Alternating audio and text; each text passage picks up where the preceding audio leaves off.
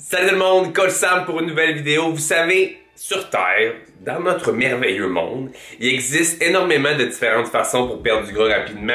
Et par là, on peut parler de diète restrictive, on peut parler de faire du cardio avec des sacs poubelles sur soi, on peut parler de jeûner pendant des heures. Il y a plusieurs différentes techniques et aujourd'hui, je teste une technique qui est très populaire dans le monde du combat, de la boxe, de la MMA, mais de plus en plus dans le monde aussi du bodybuilding pour arriver le plus sec possible, pour perdre le dernier poids, la dernière rétention d'eau qui reste. Et cette technique est de cracher. Donc aujourd'hui, je fais une vidéo où est-ce que je teste toute la journée. Je vais faire environ un 10 à 12 heures de crachat continu. Assez dégueulasse, merci. Hein? Apparemment que cracher, bon, first, cracher dépense des calories. Je demande à mon corps de créer de la salive. Pour m'aider aujourd'hui, en fait, j'ai appris cette technique d'un ami qui fait des compétitions bodybuilding pro et qui a fait ça lors de sa dernière compétition et qui a perdu 20 livres dans la semaine. Évidemment, on parle de poids, de rétention d'eau, mais vous savez, chez la plupart des humains, il y a plus de rétention d'eau que de gras actuel. Donc, de pouvoir perdre ces livres ou ces kilos de rétention d'eau-là, je veux voir aujourd'hui qu'est-ce que ça peut faire pour mon corps directement. Et pour m'aider, j'ai acheté un paquet de gomme Excel pour m'aider à créer plus de salive. Donc toute la journée, je vais cracher. Donc comme je disais, en plus de dépenser des calories à faire le crachat, je vais également évidemment vider mon eau complètement. Je vais me déshydrater pour pouvoir justement être le plus sec possible aujourd'hui. Mais attention, là, pour ceux qui m'écoutent à la maison, je veux pas que vous essayiez ça de votre côté non plus. C'est quelque chose qui est très dangereux, qui n'est pas nécessairement santé non plus. Donc c'est vraiment moi qui prends sur moi de faire le test et de pouvoir vous montrer aujourd'hui les résultats que ça fait. Donc ce matin, je vais commencer par me peser pour voir bon, le poids actuel que j'ai en ce moment et voir à la fin de la journée ça va ressembler à quoi. Donc ma balance juste ici. Et lorsque j'embarque, 78,4 kilos, qui est environ 172 livres, 173 livres en ce moment. Je vais vous montrer maintenant de quoi j'ai l'air en ce moment pour qu'on puisse au moins partir sur un physique de base. Et comme je vous ai souvent dit, je fais beaucoup de rétention d'eau personnellement, donc en ce moment, bon, j'ai déjà un petit peu d'abdos, mais on peut voir qu'ils sont pas extrêmement définis. J'ai extrêmement beaucoup de rétention d'eau dans la majorité du temps. Donc on va voir au courant de la journée qu'est-ce que ça va faire. Aujourd'hui, je vais également essayer de diminuer ma consommation d'eau, non pas parce que c'est quelque chose qui aide nécessairement à la perte d'eau, mais simplement que si je veux me déshydrater le plus rapidement possible, je veux sortir au maximum l'eau que j'ai dans mon corps en ce moment, que j'ai dans ma peau, et non pas sortir l'eau que je pourrais consommer en buvant. Donc je vais prendre environ un 500 à 750 ml d'eau aujourd'hui parce que j'ai besoin de boire, c'est certain. Mais pour le reste, je vais vraiment essayer de me déshydrater au maximum. Je vais travailler. Donc mon objectif, c'est d'être le plus concentré possible à faire mes choses, mais de continuer quand même à faire mes crachats au courant de la journée. Donc on commence avec la gomme. Et je risque de mâcher de la gomme pas mal toute la journée. Et pour ceux qui me demanderaient pourquoi est-ce que je consomme de la gomme avec la mastication va activer le mécanisme de salive aussi. Donc je vais plus facilement pouvoir saliver et plus facilement du même coup pouvoir me déshydrater si je le crache en tout temps.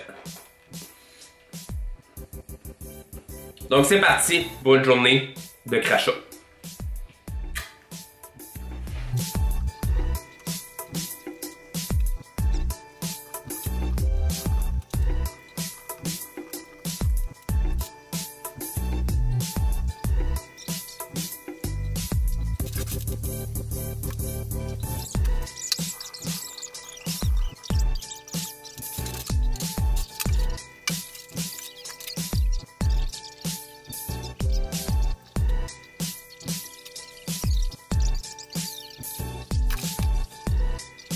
Donc après une heure, j'en suis à ça environ. C'est magnifique hein, la couleur de la bave.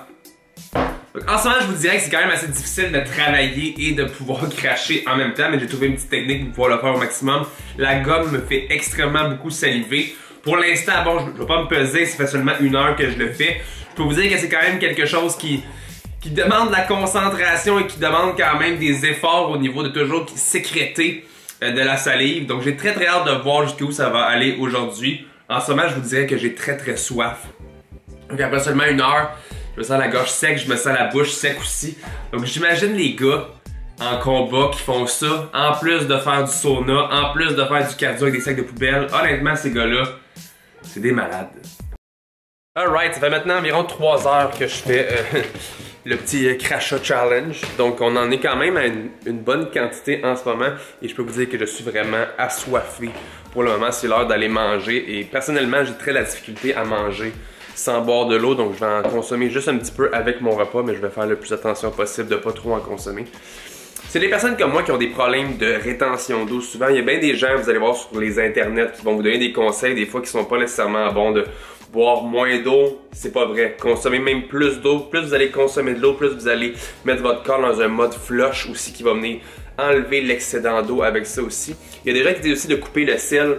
Le sel, c'est quelque chose, évidemment, si vous en consommez trop, c'est pas bon. Mais votre corps s'adapte à la consommation de sodium que vous avez. Donc, si vous faites des journées sans sel et ensuite vous allez manger du McDonald's ou peu importe qui est très haut en sel, vous allez enfler automatiquement.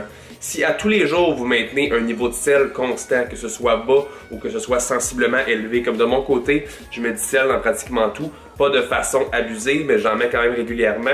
Donc de mon côté, mon sel est assez haut, mais est constant, donc ma rétention d'eau est pas si pire. De mon côté, moi, c'est vraiment au niveau de la gestion du stress et au niveau des aliments que je consomme.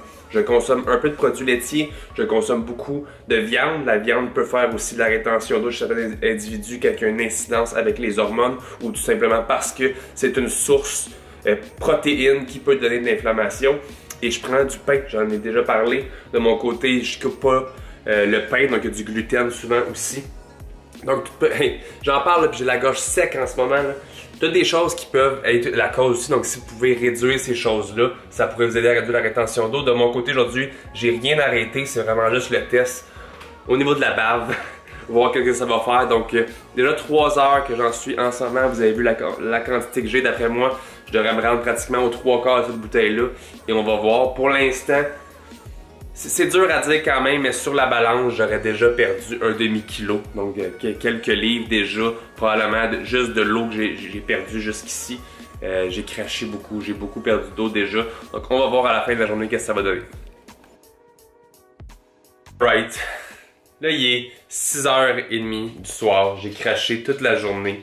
Honnêtement, ça a été une journée très longue et pénible. J'avais beaucoup de travail à faire et c'est quand même assez difficile de toujours taper au clavier et de cracher en même temps. Voici, c'est dégueulasse. Vous voyez les amas. Donc voici la quantité qui est d'à peu près quasiment 500 ml de bave générée par ma bouche. Ce que j'ai lu sur internet, c'est qu'un 500 ml pouvait être pratiquement 1 kg. Donc 2,5 livres environ. Je viens de me peser, c'est à peu près ça que j'ai perdu 1 kg en ce moment. Je pourrais pas vous le faire là avec la caméra parce que bon, si je le fais, mon poids a un petit peu descendu depuis ce matin. On est à 77,3. Donc il y a le poids de ma caméra quand même qui compte là-dedans aussi. Donc si on enlève ça, j'ai quand même perdu un peu. J'ai pris des photos au gym tantôt, ça commence à être plus sombre ici, j'ai pas un bon éclairage. J'ai les photos que j'ai pris tantôt au gym. On peut voir quand même que je suis assez sec. Évidemment, bon, c'est un post-entraînement. On peut voir que je suis quand même assez... j'ai sué encore là aussi. Donc la rétention d'eau est définitivement partie après le gym. Les crachats, je pense que ça l'a aidé. Évidemment, je pense que c'est un test que j'aurais dû faire peut-être sur 2-3 jours. Mais on va être honnête, j'aurais pas pu faire ça encore pendant 3 jours. C'est répugnant. C'est long. C'est dégueulasse. Je pense qu'on peut venir à la conclusion que oui, vous pourriez vous déshydrater avec des crachats. Oui, si vous avez vraiment besoin d'une manière drastique de couper l'eau, de vraiment flusher au maximum quand vous n'avez plus de technique pour fondre, si vous faites du sauna, si vous faites du cardio en étant tout habillé et qu'encore là, vous devez en perdre encore, si vous avez vraiment absolument une technique à faire encore, le crachat pourrait vous aider à continuer de perdre du gras. Donc, voilà, une magnifique journée à cracher dans un gobelet pour vous montrer si je pouvais perdre de l'eau ou pas. Donc magnifique test, j'espère que vous avez apprécié la vidéo. Évidemment, bon, on va continuer de faire des tests avec ça pour les prochaines vidéos. Si vous avez des demandes, si vous avez des choses que vous voulez que je teste, évidemment, c'est toujours un plaisir pour moi de faire ce que vous voulez que je fasse. J'espère que vous avez apprécié la vidéo. Si c'est le cas, vous pouvez laisser un petit j'aime, un petit like et vous pouvez évidemment vous abonner à la chaîne et mettre la petite cloche pour continuer de voir des vidéos. J'en fais de plus en plus ces temps-ci et mon but c'est de vous donner un maximum d'informations pour vous tenir au courant des dernières nouveautés dans le monde du fitness et de la musculation. Donc guys, sur ce, on se voit pour une prochaine vidéo. Là, je m'en vais cracher, je suis plus capable. Yeah.